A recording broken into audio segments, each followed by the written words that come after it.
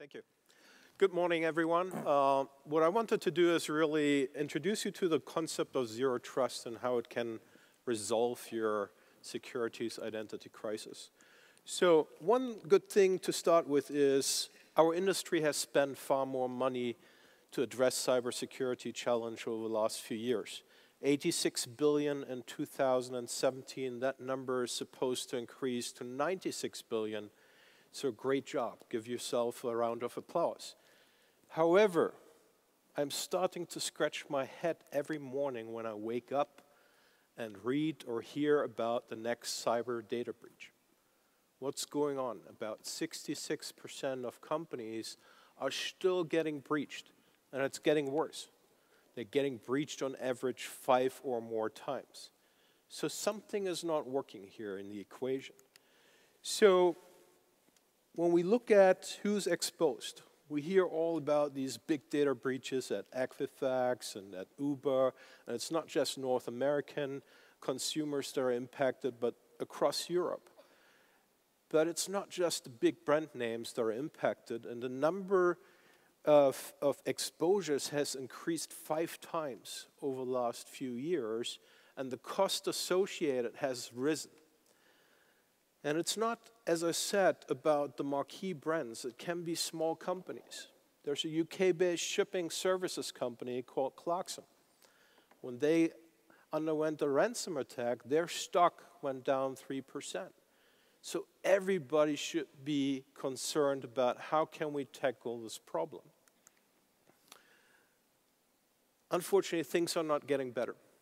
Companies have outsourced their IT development and environments into the cloud. About 90% nowadays host that in the cloud. We use a lot of enterprise cloud solutions, SAP, Salesforce. It really expands the attack surface. And then there's that smartphone that we brought into the enterprise, and that creates a special challenge for organizations. And then there's this acronym, IoT, Internet of Things. Most people don't even think about it, but it's already present. I'm not talking about Alexa or Google Home sitting on your nightstand. I'm really talking about IoT applications within the enterprise. Target was a good example. Most people did not realize Target was an IoT device, a smart climate system that was attacked and then used for lateral movement. So all of these components really contribute to an expanding attack surface. Now, I wanted to keep this interactive and ask you, what do you think are the cybersecurity tactics that are most effective against cyber attacks? Is it network security? Is it next-gen endpoint security? Vulnerability management? Identity and access management? Data security? So please use your application to kind of vote on what you believe is the most effective tool. Waiting for a couple of seconds to kind of get the results in here. So please use your application.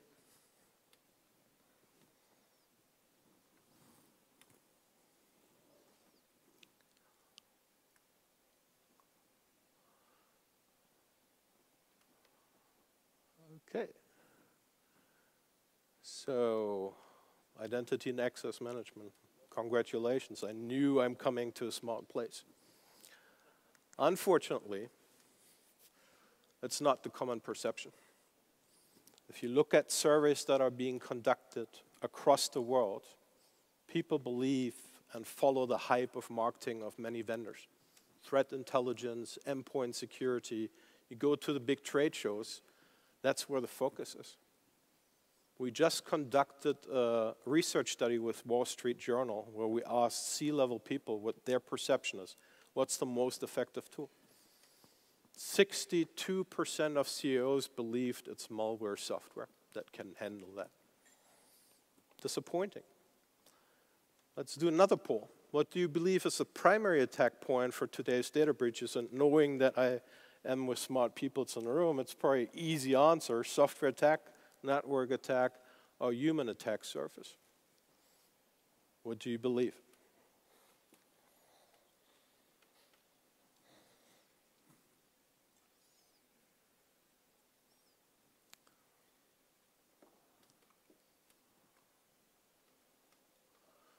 Okay, again, right on the nail. Because reality is that post-mortem analysis shows that identity is the top attack vector. 81% of today's hacking-related attacks originate with weak, stolen, or compromised credentials. 81%. That's why you're in this room. That's why you want to progress the agenda focused on identity management, not on endpoint security, not on anything else. So when I look at this new threat landscape, where attackers camouflage their data breaches with legit identities, there needs to be a rethinking of security. If I put a firewall in, if I put a data encryption in, it doesn't really address the #1 attack vector. If I am a person that has authorized to access data, to decrypt data, I have access as a hacker. That's the problem, and that's where zero trust comes in. Zero trust assumes that bad actors already exist inside and outside of your network. So don't trust your CEO, don't trust your VP of IT. And if that's the case, if that's the new reality, you have to remove trust from the equation. And so the core principles of zero trust, which was originally introduced by Forrester in collaboration with the National Institute of Standards and Technologies, and today is practiced like companies, Google and their Beyond initiative have deployed that. It's really based on three standards. One is you need to know about who is trying to access your resources. You need to know about the devices that they're using, because they might represent a specific risk. And you must always authorize. So in the olden days, we talked about always trust, but verify. But these things have changed. Today, you can never trust. You always need to verify. So with this in mind, I want to talk about the 4 pillars of zero trust security. It's about verifying the user. It's about validating their device, limiting access and privilege, and then learning and adapting. And so let's go through each of these pillars and kind of fill in a little bit more details. So when we look at verifying the user, it's important to really consolidate your identities. There are a lot of practices still common in the enterprise where system administrators share root admin passwords. If you do that, you don't know if Torsten George or John Doe accessed a server. And therefore, there's no accountability. There's no way to find out who really did what. And so consolidating identity, tying it back to Active Directory is one first important step, followed by applying single sign-on. Obviously, we're all human. I can't remember even my wife's cell phone number, so she always gives me a tough time for that. But fact is that people use a single password across all the different applications. Doesn't matter what your IT manager is telling you about security standards, you're doing it. You're human. So applying single sign-on really helps not just with productivity, but more importantly, security, because it doesn't expose your username and password in a man-of-the-middle attack, but instead really uses one-time password technologies to inject and get you access, secure access to the application. The second thing is multi-factor authentication everywhere. It's something that we preach. And when we talk about multi-factor everywhere, we're not just talking about applying this to applications, but we're applying it to endpoints. We're applying it to infrastructure, meaning servers. And we're also extending it beyond your end users. You should apply it to your system administrator. You should apply it to customers, and you should apply it to your partners. The third step is really leveraging behavior-based access.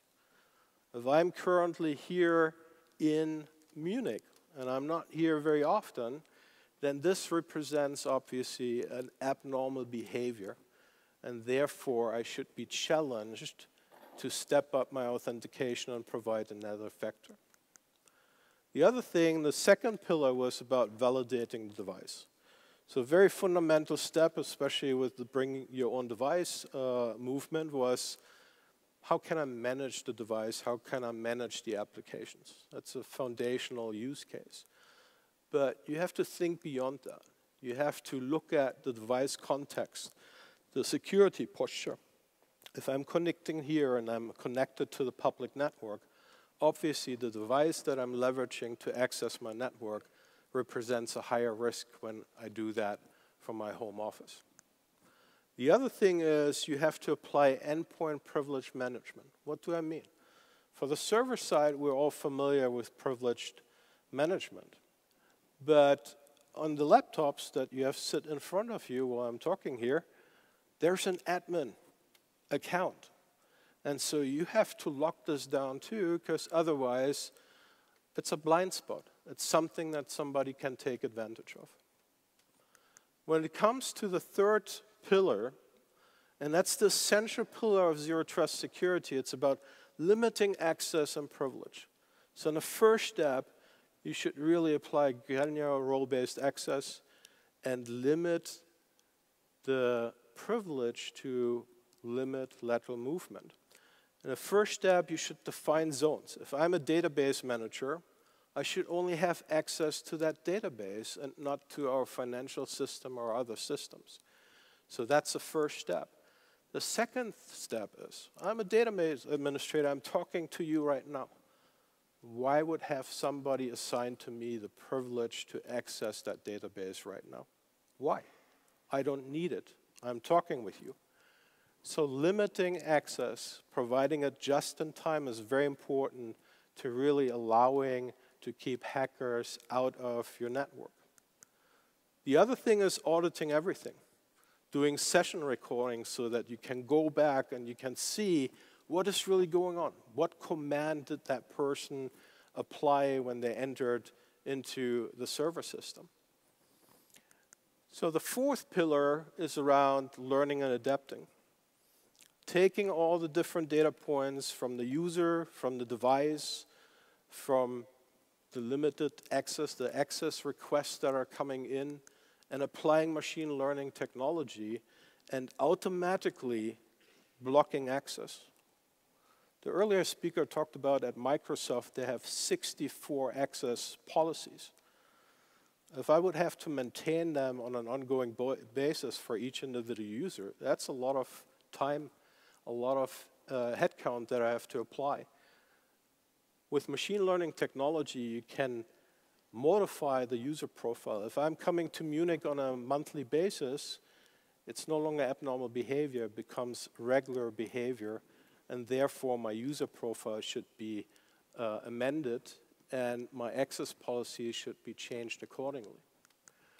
So when we talk about Zero Trust security and we're on the road there, we hear a lot of times everybody nodding their head and saying, yep, that's the right approach, but to move away from too many passwords, too much privilege, I'm not a Google. I can't start from greenfield. I can't rebuild everything that I have built over the last decades.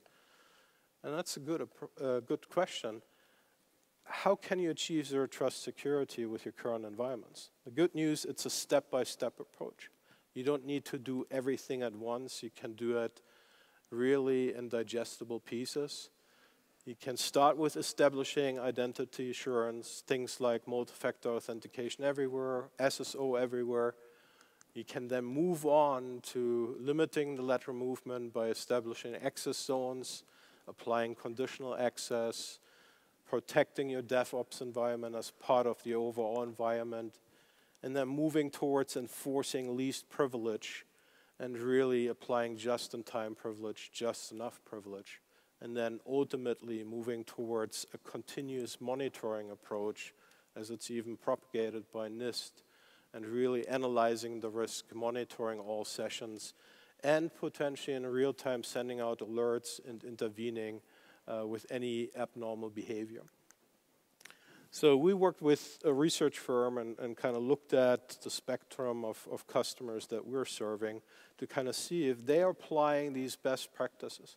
What's the outcome? It's nice to talk about models and ideas, but what really counts is the impact on an organization. So for those organizations that apply this zero trust security model, they're really able, within a month of implementation, to cut their risk exposure by half. The insurance companies love it. And they can cut their cost tremendously, and also the cost on technology, because if you apply that and you offer it as a single platform, you're really able to do vendor consolidation. So instead of fragmented identity and access management technologies, you can use a single platform to apply that. So with that, I would like to thank you. If you have any further questions, please feel free also to stop by our booth. We're one of the platinum sponsors here, so glad to answer any question at the booth also. Thank you. So zero trust definitely is an interesting topic. I'm personally not a believer in the term zero trust, because it's more maybe a distributed trust than zero trust. If we wouldn't have trust at all, so maybe the term, but that's not your mistake, it's probably the mistake of the ones who invented the term zero trust, which is not the very best, I believe. But the concept behind that, I think, is something which is very important, because we have the end of the perimeter, and so we don't have this wall which protects our castle anymore in that sense, and so we need to move to new architectures. Let's have a look at the questions. We have a couple of questions here. Maybe let's start with the number 3 here.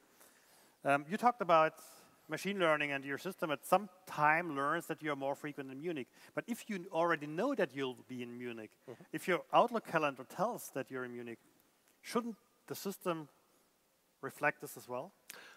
That's correct, and I can kind of combine the first question and the second and the third question. It's really best security is invisible, correct? We all know that. If you provide a barrier to an end user that they have to do something, they don't want to do it. They're not doing it. So leveraging machine learning technology is really a big promise in our industry, because it really can take other input sources like Outlook and contextualize that data related to your identity and the behavior that you have shown. So it really minimizes any human interaction. It adapts your user profile, your behavior profile. And so also to answer the first question, machine learning can really tremendously help with usability in the identity and access management space. Okay, so also let's have a look at the second question, right now the third one. So how to get the security department? I think we talked about the CEO in an earlier Q&A. The security department, which might, be used to traditional perimeter-based security. How to get them on board for the new concept? Is it a challenge, or is it just something which today works seamlessly? I think we have seen over the last 18 months a shift where in the past everything was very compliance focused, and I would say risk has become the new compliance. And with the risk focus, the mindset also shifted within the security departments. And so it's easier to communicate to them the benefits of zero trust security. And at the end of the day, they're nowadays being pushed. I think Target was a watershed event where the board members were put into a liable spot. And so the boards are far more involved nowadays and are really pushing down the mandate to do something. Unfortunately, as I mentioned earlier, still a lot of focus on unnecessary tools and not necessary on identity access management. Perfect, thank you. And you will be probably at your booth, so yes. If for the other questions, just visit the Centrify booth and ask Torsten directly. Thank you very much again for your keynote and the insights on Zero Trust. And with that, I just want to highlight a quick things coming up. So we have a Women in Identity lunch today. And there's a GDPR Excellence Lounge where you can talk with GDPR expert lawyers. The lounge happening today and tomorrow from 11 a.m. to 3 p.m. at the gallery. the Women in Identity lunch being this noon up there. Have a look at this. Right now we have coffee networking, so that's the immediate thing to get some caffeine or something to eat. After that, we restart at 11 in the various rooms with the tracks. So enjoy the coffee break and see you later in one of the other sessions. Thank you. Thanks. Thank you.